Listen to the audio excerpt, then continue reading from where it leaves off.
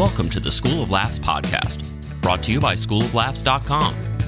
Whether you're an aspiring comedian, a part-time pro, or a speaker who wants to become funnier, this is the podcast for you. We'll break down tools, tips, and techniques to help you get bigger, better, and more bookable. And now, here's the show. Welcome to the podcast. Rick Roberts here. And today I've got Kerri. She's going to be talking to us about how to write better, her kind of barometer for when she knows something's funny and when it's not. She's going to talk to us about writing scripts. She's done that. She's written 2 scripts that she's sold to Hallmark. She's written other scripts as well. She's written 5 books, so she knows what she's talking about when she's talking about writing. Been a full-time professional stand-up comedian for 16 years, based in Los Angeles, California.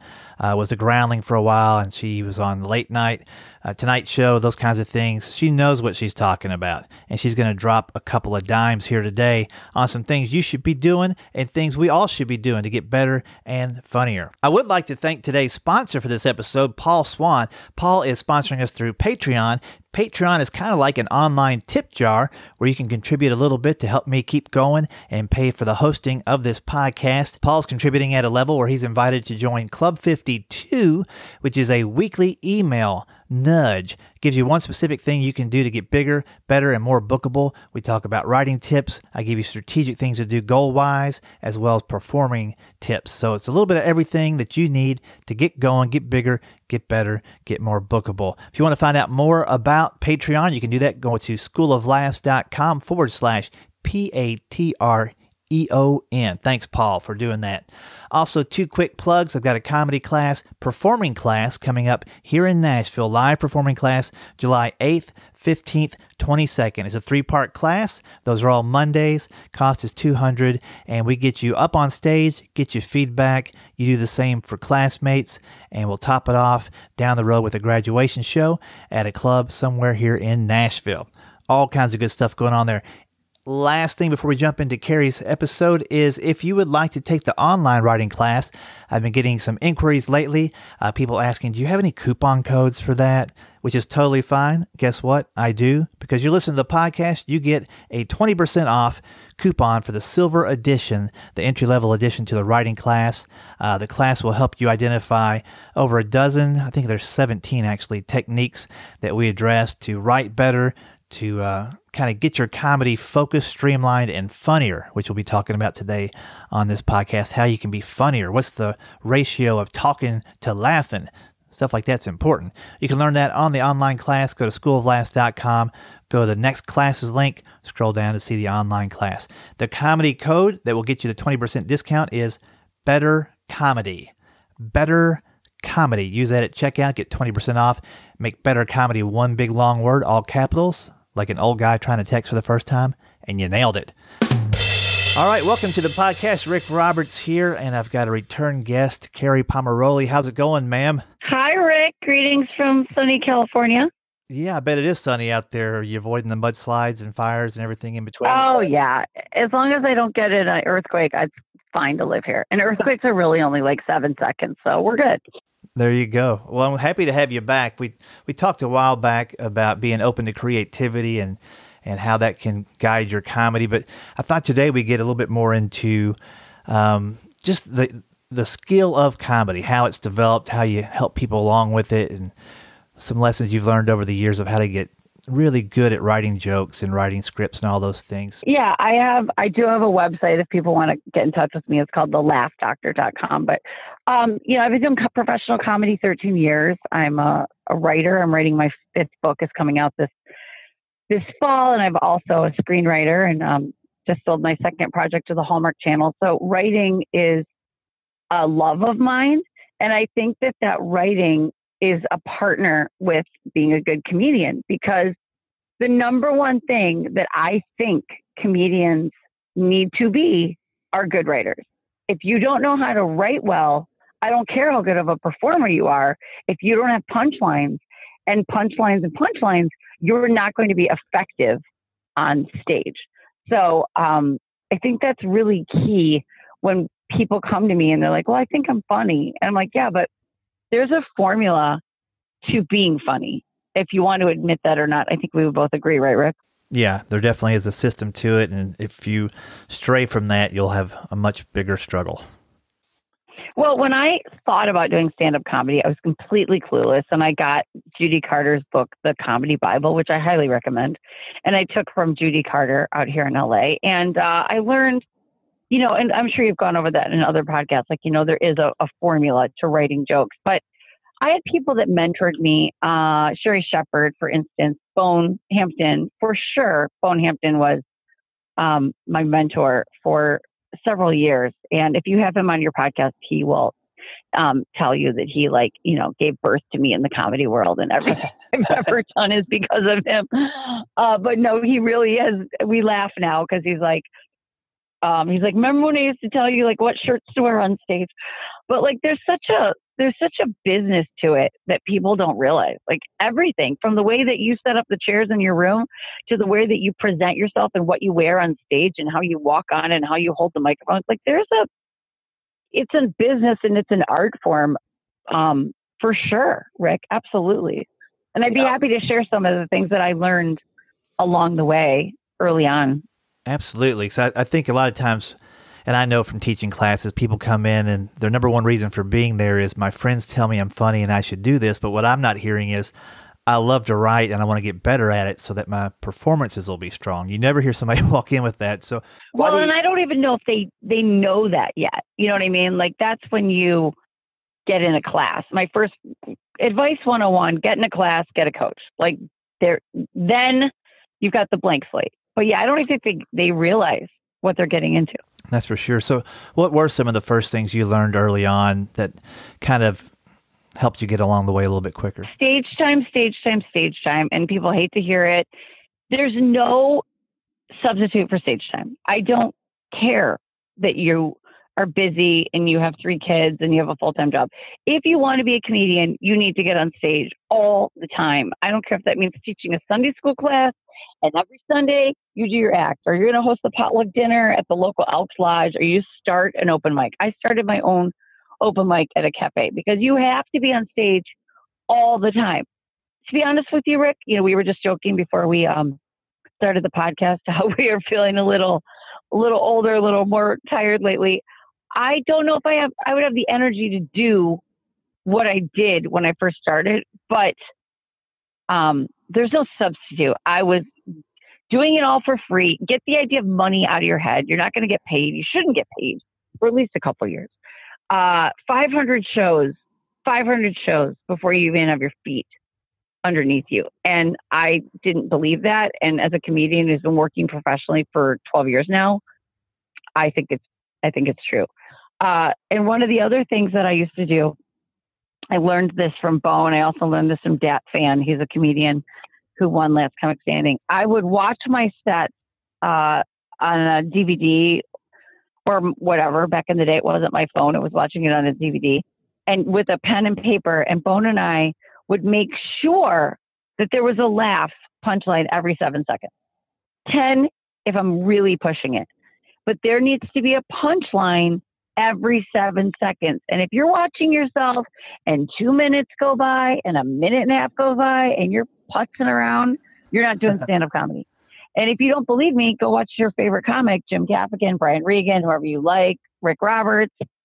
Watch them and see how quick they are to get a laugh. Because you do what we call the setup. You know what's hard about, being a parent today, for example, and then you do the punchline. And then after you do the punchline, you do a tag. And then you do another tag. So that is, I'm trying to think of a joke for my ex. So I would say kids are too soft today. And then that's my setup.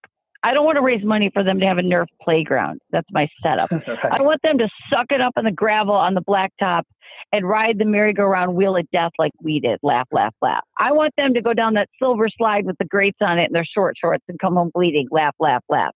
I want them to play with real darts like we did. Laugh, laugh, laugh. And then I just keep doing that. That same setup, I have like 10 tags for that. Right. So, and I'm not saying you have to have that with every joke, but it's kind of like, I'll be talking to moms and I'll be like, well, the real reason is because my mother didn't breastfeed me and that's why we fight. Laugh, laugh, laugh. Oh, I see you're convicted. Laugh, laugh, laugh. There's still time. Laugh, laugh, laugh. So pretty much every joke that I tell has 2 to 3 tags on it because I worked hard to come up with that premise. I might as well ride it out for as long as I can. But what people in the beginning stages of comedy are doing is they're coming up with funny ideas and funny premises. And then they talk about it and talk about it. Right. But the punchline is, I don't know where it is. And what we used to learn from Judy Carter is your stand-up is like a Western Union telegram. You pay for every word that comes out of your mouth. So you don't need to be like, you know what I mean, girl, or you know what I'm saying, or yeah, And I will watch my sets now, and I get so mad at myself if I'm being lazy or like I'm doing now. Like I'm trying to think of something on stage. I'm like, yeah, well, that doesn't need to be there. That does not need to be there. That's a crutch. We do it when we're thinking or, I didn't plan out my set the way I wanted it to, and I'm up there winging it. But so hopefully those are a couple things that I drill people, drill. Where's the punchline? Show me. Now, when I coach people in the beginning, I give them punchlines and I help them understand. They'll give me a premise. Lisa Mills, when she was really early on, would start to work on things like, it's easier being a heavy girlfriend. I'm harder to kidnap. You know what I mean? And so we would work on like the premise of what it's like to be not the skinny friend. And when they come to your house with, yoga DVD and you slam the door in their face and you want to eat macaroni or whatever that was for her, that was her reality. So I always just tell new people to say, write your premises and then figure out a class or a coaching system that will teach you how to write a punchline. Because it's a skill. You know what I mean? I don't expect anybody listening to this podcast to be like, okay, I'm just going to write jokes. That's a hard thing to learn. You have to learn it from someone. You know what I'm saying? Right. And I even find that sometimes, I find two things with new students especially is they almost invert what you just told them to do, which is one setup and a bunch of tags. They'll have a setup that they say 10 different ways, which just confuses the audience and belabors the point and, delays the punchline. They're like, I'm single. It's not easy being single. Single's rough out there. How many married people in the crowd? How many single people? And then you're like, do the joke already. If you give them the 7 seconds rule, then they can't get away with that. I think early on, you got to be tough on them. I joke that Bone used to make me cry. He literally used to make me cry. Yeah. And not because he's a mean person, but I used to tell him he was like Bella Caroli, the Russian gymnastics coach, or like Bobby Knight, the Indiana basketball coach. Because if it wasn't really, really good and he knew I could do better, we would sit and go over my set. And then I'd be like, he's not wrong. Like, he's not wrong. I need to be better. And another tip I can give young comedians or not young age-wise, but new comedians, surround yourself with better comedians than you. Surround yourself with the best comedians. I remember doing a show with Carlos Oscar. It was really, really new. And I did okay. I opened for him and it was decent. And the sun was coming through the room and it was like a daytime thing. And he went out and killed and destroyed that crowd. And I just sat backstage going, I might quit now. Like, I don't know if I could ever do that. I should just pack it up. But watching him and watching people like Sherry Shopper and Bone and Thor Ramsey and Darren Streblow and all the people that I admired and kind of came up with, just kill it, made me go, I want to be that. I'm not settling. That's the bar. Certainly. Like, I think a lot of comics get comfortable being at a certain level and they know what to expect from themselves, but they don't put themselves in a competition maybe, or they go to some contest, which I'm not a big fan of the contest, but I'm a big fan of putting yourself up against other people who are doing their best against your best, and you can evaluate, not worrying about trying to win the contest, but where am I stacking up? And if you stack up on the top, then hey. That's great. That's great. And I also think people pigeonhole themselves. They're like, I only want to do women's shows, or I only want to do church shows, or I only want to do charity shows. I'm like, you're a comic You need to do comedy wherever they ask you. I don't care. I've done shows where the garage door is my opening. I mean, I've come out. We could both tell stories of like I've done comedy on a hay bale. I've done comedy on a chair in a banquet room with no mic. Don't put yourself in that. That's. I'm being really mean today, but that's lazy thinking. Yeah. Don't think that you're just a church comic, because I've done churches. I do churches a lot. They're the nicest people in the world. They're Christians. They're not going to tell you suck. They're just going to like nod politely and give you some cookies. And then you're going to be like, I'm amazing. Go down to the local open mic and do comedy for drunk people. They'll tell you the truth. You know what I mean? Yeah. But I'm not saying you have to go in the bars, but I mean, first of all, I don't think it's a bad idea. You got to do comedy for everybody that'll listen to make sure that you're really funny. I think church people are overly forgiving and it hurts comedians sometimes. Right. Back to Bone. I guess you can email him now and be like, Kerri talked about you the whole podcast. But I got asked to do a CD with a couple other comics, and Bone was like, don't do it. And I was probably a year or two in, and I could have done it. And he's like, don't do it. And I'm like, what? Why? And he's like, because that's going to be forever. It will follow you for the rest of your life. And like whatever. And I don't advise putting all your stuff on YouTube when you're new, because that's your resume. If it's not awesome, don't put it on the internet. Mm-hmm. Don't put mediocre stuff on the internet. It's going to stay there forever. You know what I mean? Yeah, and when people hire you for jobs, they're going to go to your YouTube. Right. How do we convince somebody that's new to be patient? Because I know when I first started, I wanted to go everywhere, and I was on the go do every show mode for sure. So I had that going on, but I probably would have jumped at opportunities a little earlier than I wanted to. Okay, I have a story about that. So I was doing a show in a club with, I love to brag about this because he's killing it right now, but Zach Levi was our host. He's Shazam. And Bone and Sherry. And I did 9 minutes. And it was probably like the best 9 minutes I'd ever done. Now, I came to comedy. I was already a groundling. I've been in Groundlings and I've been in Second City Improv. So I kind of knew what I was doing. So I did 9 minutes for an audience that was on fire. Crazy. The laughs were insane. There was an agent there from a place called Outreach Comedy, Deanne Pettypas. I did 9 minutes because that's all I had. 9 minutes, like solid, killer 9 minutes. So she says, hey, do you want to sign with my agency? And I'm like, heck yeah. And then she goes, talking to Bone, because he was kind of like my manager, sort of, and unofficially. Does she have 40 minutes? We're like, heck yes, she does. Yes, right. So 2 seconds later, I'm on a plane to Atlanta, and I'm doing this church show for an hour. Ooh. And I got a call, and I still get sad and my blood curdles when I remember this phone call. I just signed with this agency. They called me and they said, we got a call from the client. And I was like, uh-huh. And they're like, they thought you were lovely. I'm like, uh-huh. And they're like, they said you did 9 minutes of comedy and 51 minutes of testimony. Yeah. Do they want their money back? I mean, it was one of the only like official complaints to this day that still makes me shudder. But you can't fake it. You can't fake comedy. You can't fake stand-up. Even now, next weekend, I'm going back to this venue where I was in September, and I'm doing 3 shows for them. And I was just there in September, and I'm freaking out because I'm like, I got to get new stuff, and the old stuff I do has to be amazing. And I'm like, really a perfectionist about that. I can't fake it with them. They saw my A game in September.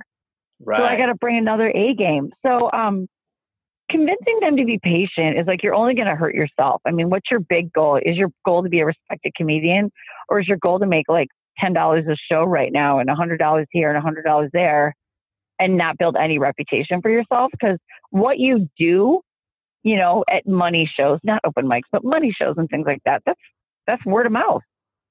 If you're not good, they're going to tell other people they were okay. Right. So do comedy in protective environments. Do comedy at host something. Host a charity dinner. Host a fish fry. Be the host. And then you can just flip your act into your hosting. There's all kinds of situational things that can affect the show. What are some things that comics can do that you consider like the qualities of a good performance? Like, what should they focus on to make themselves different and memorable? First of all, when you're performing, record yourself every single time. Every single time you get up on stage, look presentable. Don't just look presentable, look like you put effort into it. I was doing a show with Bob Smiley the other day, and my flight was delayed, and I was really stressed out, and I showed up pretty much from the airport, and I had on jeans and a flannel shirt and a baseball cap, and I was like, never would I ever wear that. But that's what Bob wears all the time, right? And Bob Smiley, who's a comedian, he looked at me and he goes, "Oh, I like this new look. It's like the housewife that like gave up on everything." Like that. And I was like, you know what? He's not wrong. Like that was what I was presenting to my audience. And I was doing a single show. And I was like, well, if you guys want to date me, it's not for my clothing. It's because I own property in LA. Right. Don't feel rushed to do crowd work right away. That's another thing that'll come with time. Mm-hmm. And Anita Renfro gave me some good advice. Whenever she dresses for a show, she goes, I want to look one step above my audience. So like if they're super casual, wear something nice casual. Women don't wear skirts. Comedy does not work in a skirt. Be comfortable on stage. Make sure that the microphone is set up to the best of your ability, if you have any control over that, where you want it. Make sure there's not monitors in front of you. Make sure that you go talk to the sound guy and the lighting guy and girl before. Introduce yourself. Make friends with the tech people. Ask them. I say very simply, please make the audience really, really dark, and please make the stage really, really light. That way, no matter what lighting experience they've ever had, they can simply do that. Mm-hmm. So those are just a few that come to my mind. And then I did want to talk to you today a little bit about writing scripts. I have a lot of people that email me asking for tips on that, and I really have never done that. But I know, like you said, you've written books, you've written some stuff for Hallmark. Yeah, and I also do script. I do script coaching and script editing and all that stuff. So I wrote a book in my early 20s, and then I got self-published that, and then I got it published by a publisher, and I got a good editor. I mean, what can I answer? I mean, writing scripts is something that I fell into. It was I met a partner, a writing partner, who had similarities of goals, and we sold 2 scripts in the last 6 months to the Hallmark Channel, and we've done so many things throughout the years. We feel like, oh my gosh, you made it. Oh my gosh, you made it. We're like, no, we've been working at this for 10 years, like selling smaller things and, getting things optioned. So it's not an overnight process at all. If you want to write scripts, again, I'm going to give you the same advice. Learn the format. People have sent scripts in and I'm like, oh my gosh, like this is like a 5th grade essay. You know what I mean? It's not a script. Right. Like there's like Final Draft. There's a software. And I'm not trying to say, oh, it's bad that you don't know that. But I'm just saying find somebody that's written a script or look it up online. I mean, people are so lucky today. They can go on YouTube. They can go and find tutorials on script writing. I mean, but then find out, what are you writing the script for? That's really some good advice. What are you writing the script for? There's a very, very big difference in a Netflix script and a Hulu script and a Hallmark script. Huge. So write for who you want to sell it to or what you want to happen to it, and then write for that. Good. And can you give us like a little idea of what the difference is? Just for Hallmark Channel, I'm not even allowed to say the word yoga because that would be too edgy. We can't say green card. There's certain things in the world of Hallmark that are just so straight down the line. We love them, but you know what I mean? Like that's in the world of Hallmark, there's a formula. You look at Hallmark movies, the girl meets the guy, there's a bed and breakfast, a snowstorm, and a puppy, and like, we wrap it up with a hayride. So, but if I don't write that, they're not going to buy my script. Netflix has a vast array. They've got dirty, raunchy comedies, or they've got like the family-friendly genre.